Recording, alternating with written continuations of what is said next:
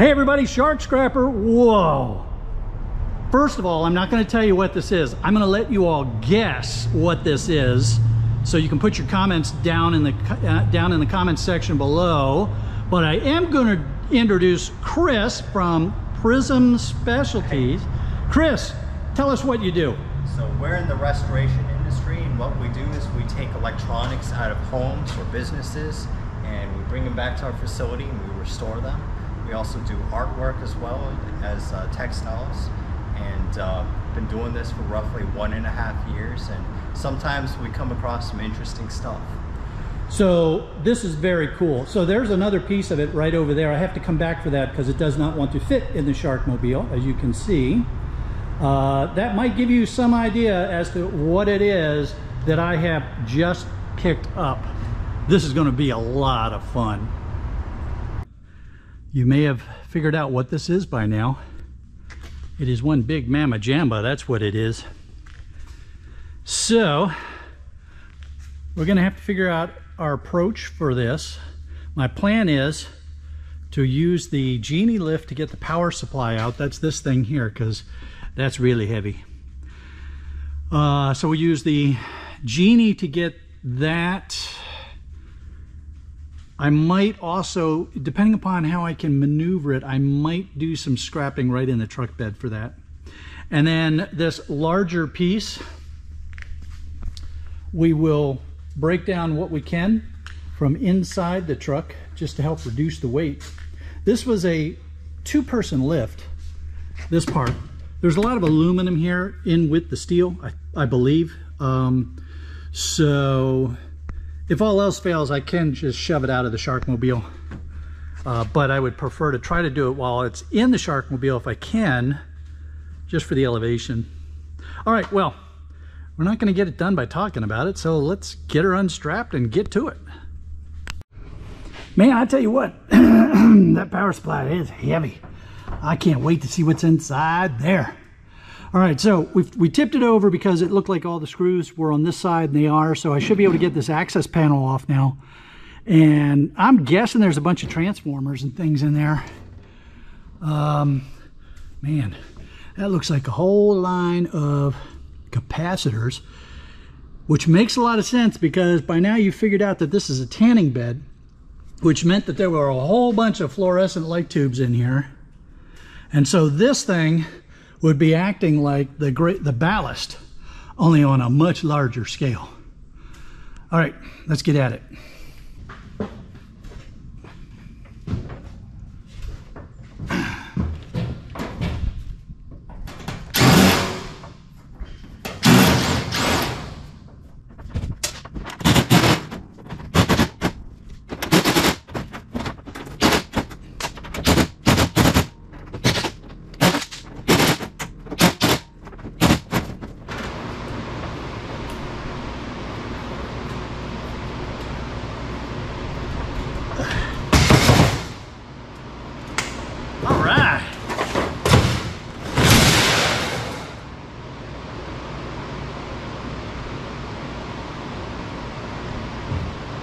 So, ballast, 400 watt ballast, 1, 2, 3, 4 of those. 160 watt ballast, 1, 2, 3, 4, 5, 6, 7, 8, 9, 10, 11, 12, 13.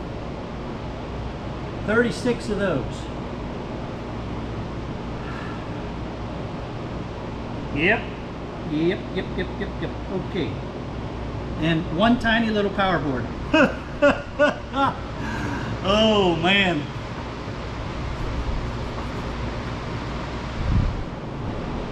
Now the interesting thing is, will I be able to sell that as ballast? There's a closer look for y'all. So you can see the big 400 watt ballast. Then there's the 160 watt ballast running 3 rows of 13 of those. Bunch of wire and a bunch of capacitors.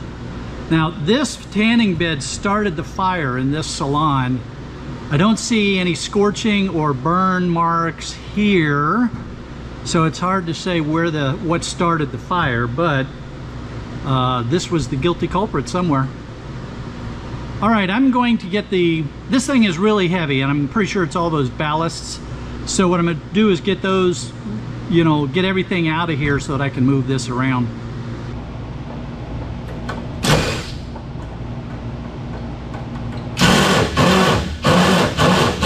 It's going to be a real pain if these screws don't want to help.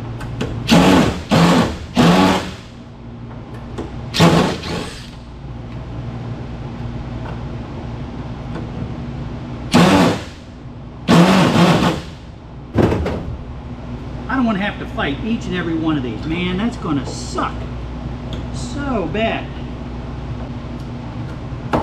Each one of these guys is really heavy.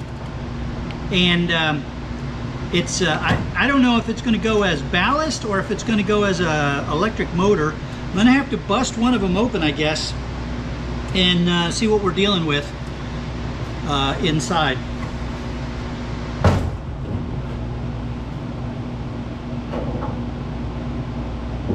Let's go ahead and get one of the little ones out too and see what that is.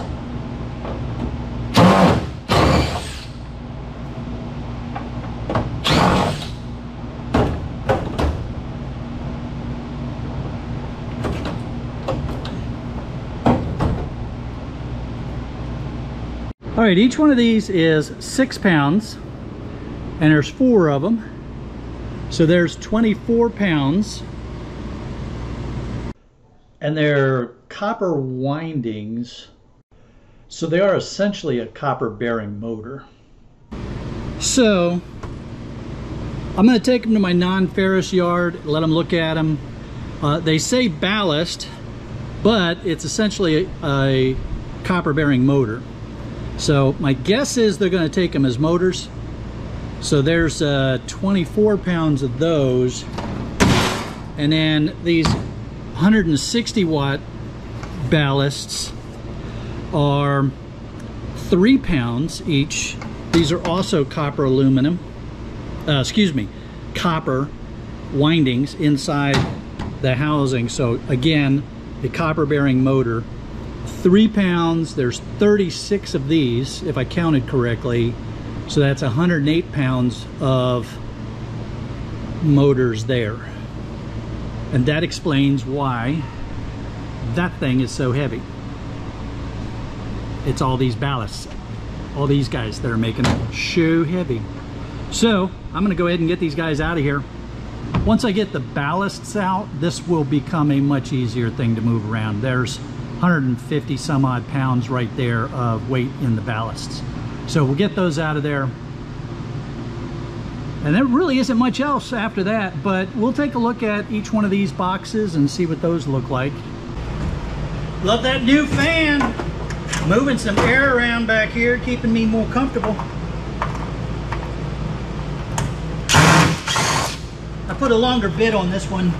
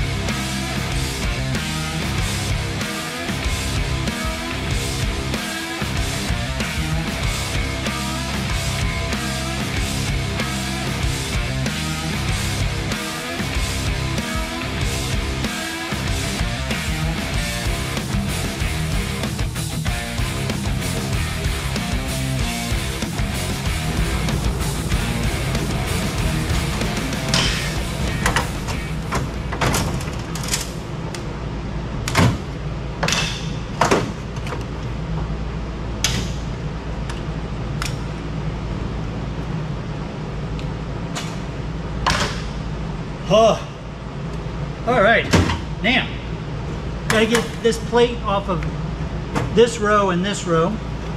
Hopefully these cooperate. That other bit seemed to be doing better.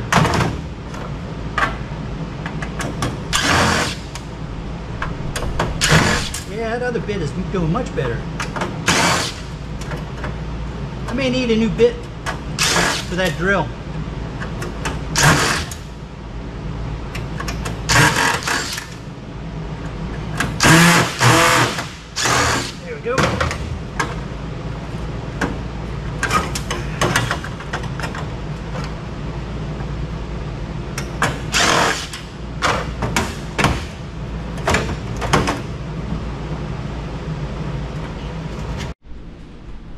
So the capacitor can just stay on with the shred.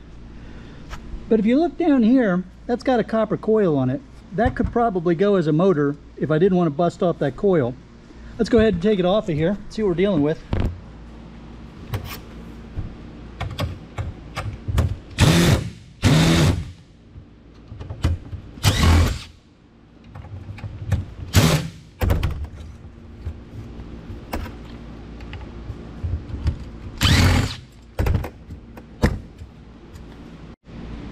For those of you who are fans of silver contacts, you would love these. So when I took this part off of the top, that came off. Then I unscrewed a clamp that was holding another piece down, which revealed what you see over here by my finger. When I take out this piece, you get this brass piece here, and you can see the silver contacts right there. Oops, get off of there. Silver contacts right there and there and there and there. So if you're really into the silver contacts, these are some nice switches. What I have to decide now is, do I feel like busting these up or just chuck them in with my motors? Because with that coil there, I'm sure they'll take these as motors. Yeah, we'll see. Let's see here now. We've got 2 screws there. Let's see what happens when I take those screws out. Well, this is just the gift that keeps on giving. So those 2 screws let this piece fall right out. And there's your steel, and there's your copper, and there's more copper. So, and those screws came out really easy too. I was really surprised. So I might set those aside, and you don't hear me say this word too often, but I might micro scrap these. Quick, go tell everybody you heard me say it. The shark scrapper said that word that shall not be said. All right, let's get back to that big mamma jamma.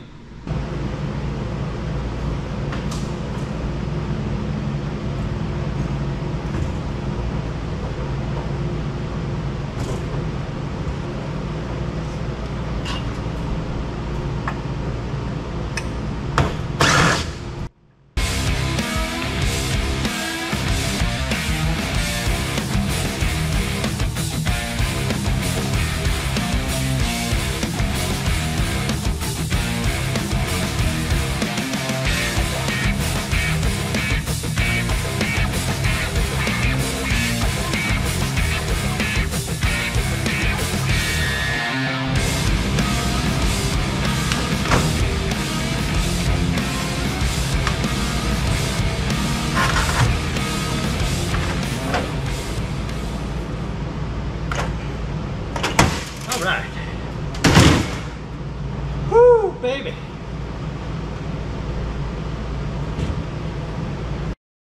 I think by now you get the idea that there's a lot of unscrewing that needs to be done. Does anybody want to watch me do that even in fast forward?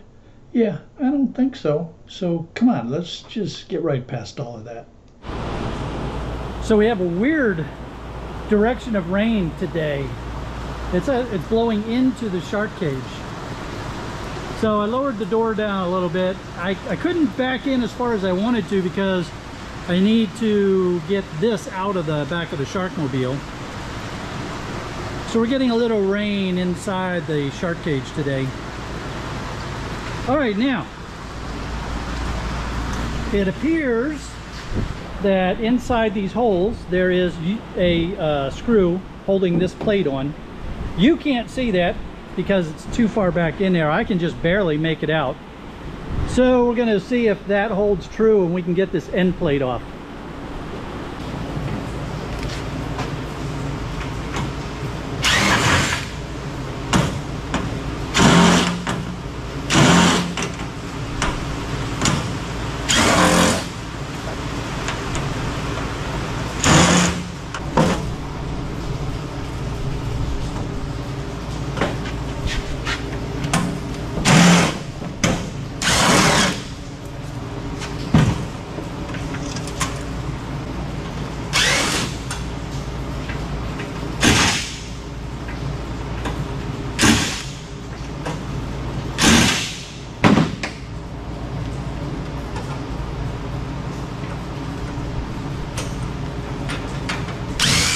we just pull on it and it comes out.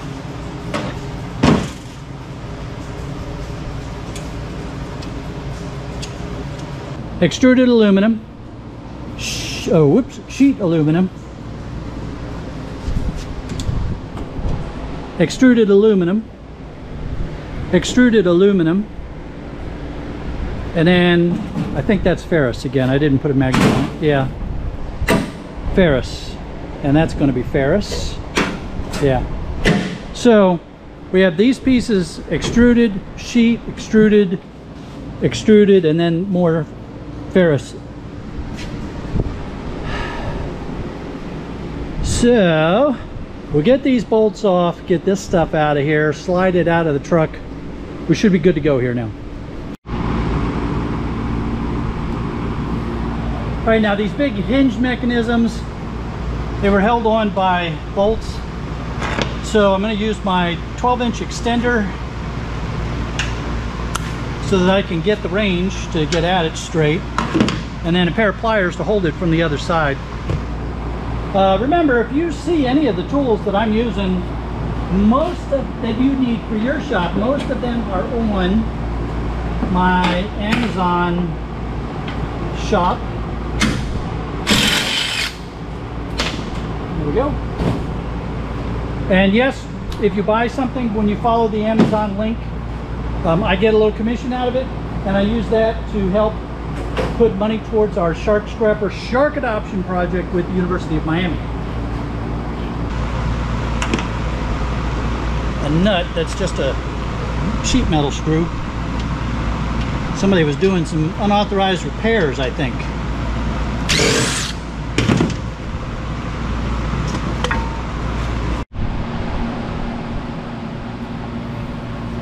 Okay, so we've got flipped, and you can see here's the back end of the fluorescent connectors, some more fans in there, and we got to get the other side unscrewed, but it'll be a lot easier to move it around now that I've got it flipped over like this.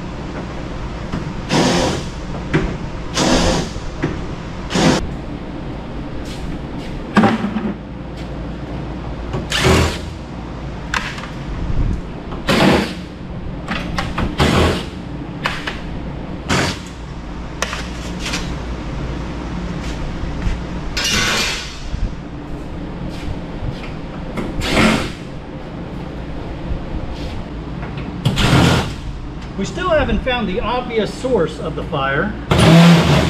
The guy told me that this was the bed that caused the fire, but I haven't found anything that looks like it was burned up.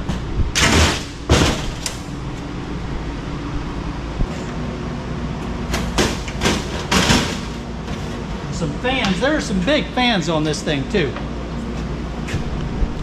There's some big fans on this thing too. We'll show you those when I get those rounded up.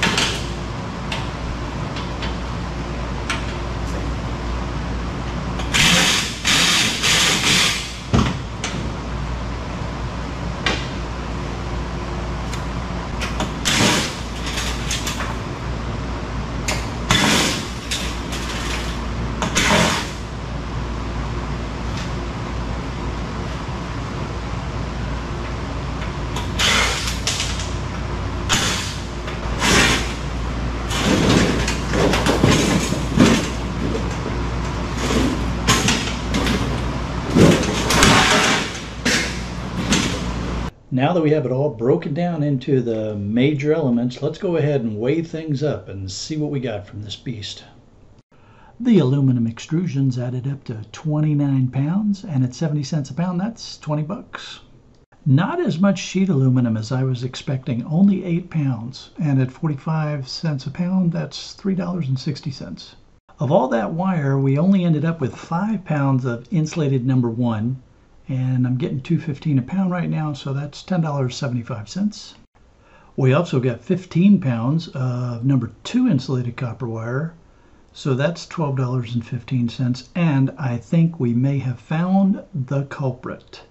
Something caused this cable to overheat and start to melt down. Now, whether it actually went into fire or just created a lot of smoke, which anyone who's been around insulated copper wire, when it overheats and starts smoking out, you could very easily think that there was a fire. So yeah, I'm thinking this was the culprit. Copper bearing motors, I'm going to split this into two. We had the ballast was 160 pounds, and then the fans is 13 pounds. So total of 173 pounds, 33 cents a pound right now for copper bearing motors, so $57 and some change. We'll see what the yard decides they want to do with the ballasts. A lot of shred. So the power supply unit, or the big transformer box, that was 53 pounds of shred, and then the tanning bed itself, another 185 pounds, so 238 pounds of shred. If I take it to the yard, that'll pay me the best. That'll be 7.25 cents a pound, so $17.26. Well, all in all, we made about 121 bucks breaking this down into its constituent parts. If we had just sold it as straight scrap, we would have only made $34, so 121 bucks, and it was 3 hours or so. I didn't run a timer on it, so, but you know what? I think it was worth it. I'd like to know what you think. Did you think it was worth the time to do this? Certainly it was worth it for the video. I mean, that itself was a lot of fun. But from a scrap business perspective, yeah, I think if I get any more tanning beds, I'll go ahead and break them down again. I've got a lot better understanding of how to get at them now, so that'll save me some time. And, you know, there's just some good stuff there. All right, everybody, I hope you enjoyed this video. If you did, don't forget to give it a thumbs up. The icons that are popping up are going to take you to more Shark Scrapper videos, and the round one in the middle is to help you subscribe. And you want to do that so you don't miss a single episode of the Shark Scrapper. Have a great day, and watch out for those tanning beds, man. They can light you up.